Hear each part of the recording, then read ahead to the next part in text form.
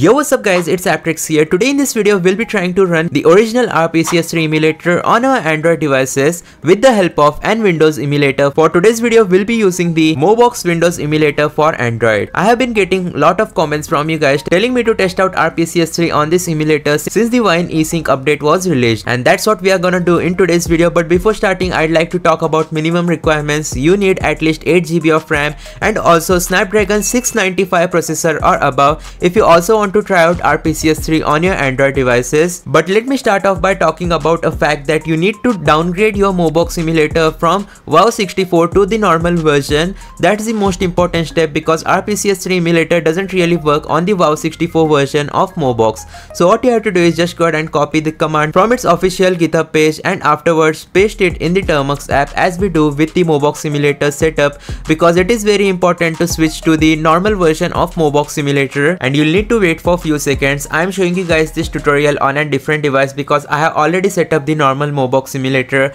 on my OnePlus 11. Once you paste the command, you will get an option. You just have to go ahead and type Y and then tap on enter. Afterwards, here you'll have to select Mobox with box 64 instead of WoW 64 version and then tap on the enter button, adding the old version of Mobox emulator onto your Android devices. And once that has been done, we are almost set to using Rpcs3 on Android. I'll show you guys the best settings for Rpcs3 as well as Mobox emulators, so be sure to watch the video till the end. As you can see, you also get the option to switch to Mobox WoW 64 version, which is experimental, and to be honest, the old version of Mobox emulator was the best. It didn't really have any lagging issues. Anyways, what you'll need to do is go to dynamic settings and afterwards use the preset Fortify as we usually do for the best amount of performance possible.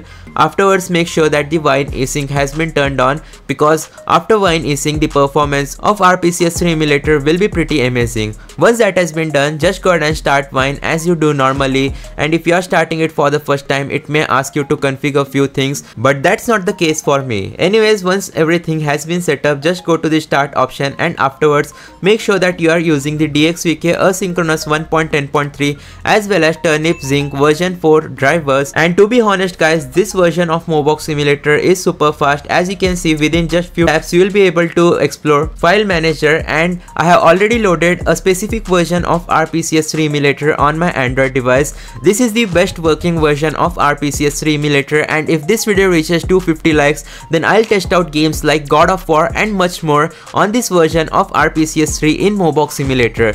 At the top left corner, you will be able to check out the version which I am using for today's video. It is the version 0.0.0.6 3915. After you are back with the old version of Mobox, just go ahead and type the Mobox command and start the emulator. You can copy the build number and try to find this build because Rpcs3 is a completely open source PS3 emulator for PC. So this is the best working build for Rpcs3 emulator. The next step is to simply head on over to the configurations. Afterwards, open settings and apply the following settings as I am about to show you guys. Make sure to set the PPU decoder from interpreter to recompiler. Afterwards, the SPU decoder should be interpreter. Then we'll head on over to the graphics section. Make sure to choose the renderer as OpenGL. Resolution, keep it to 1920 by 1080p. D3D adapter, make sure to choose the Turnip Adreno driver which your device has. Afterwards, frame limit, make sure to keep it off. Now by default these options should be enabled. These 4 boxes will be tick marked. We'll need to make sure to disable all of those boxes and afterwards tap on the OK button. Then go back to config, go back to settings and make sure that your settings have been applied properly.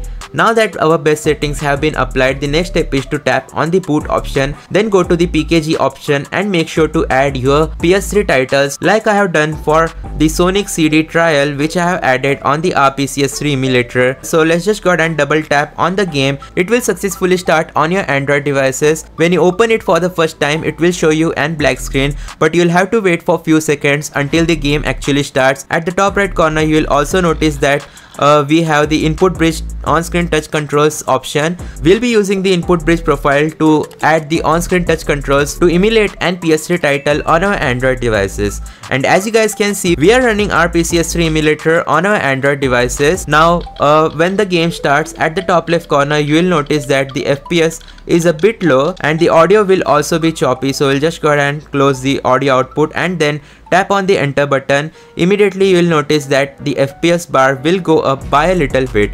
Now don't worry guys, because I am pretty sure we should be getting around 50 to 100 FPS while emulating this game on my OnePlus 11 with Snapdragon 8 Gen 2 processor. As you guys can see, the game has successfully started. Now we can choose the option to start game, so we'll just go ahead and tap on the enter button.